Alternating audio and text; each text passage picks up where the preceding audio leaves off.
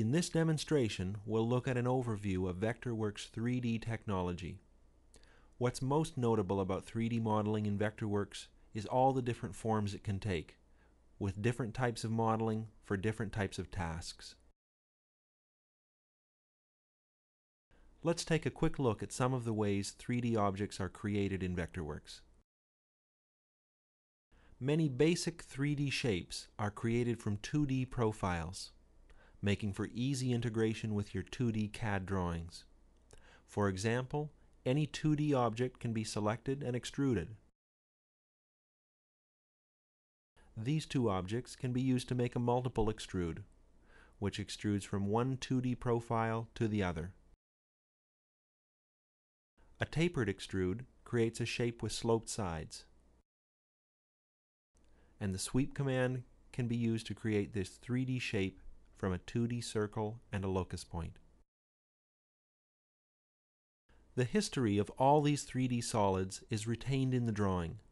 By double-clicking, I can return to the original 2D shape for editing, and any changes made in this editing window will be reflected in the 3D shape.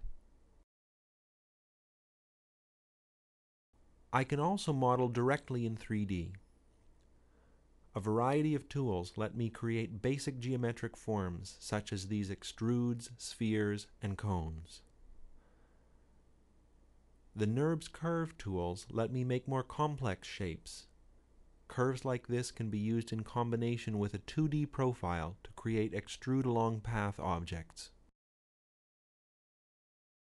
To make it easier to model directly in 3D, VectorWorks has an adjustable working plane.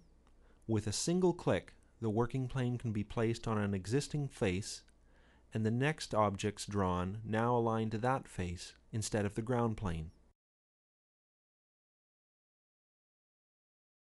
Other 3D objects are made with parametrics, tools that create complex objects by entering a few simple parameters. They can be quickly reconfigured by changing the fields in the Object Info palette. At any time, the parametric object can be ungrouped, breaking it down to its component pieces and giving you the flexibility to modify the components individually. These are just a few examples of parametric tools found in VectorWorks, but hundreds of them are available in the different packages of the VectorWorks Industry Series. And through the use of VectorScript, VectorWorks' built-in scripting language, new custom parametrics can be created by third-party developers or by interested users.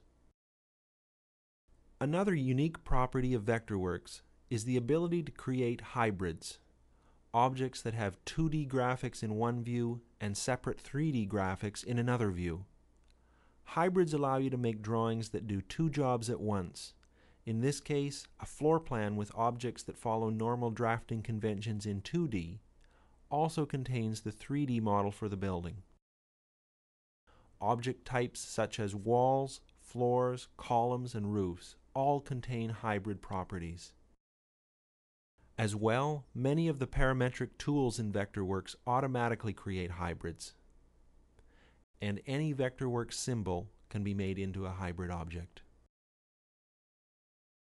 The roof commands in VectorWorks are good examples of how these tools are specifically designed to the needs of a design discipline.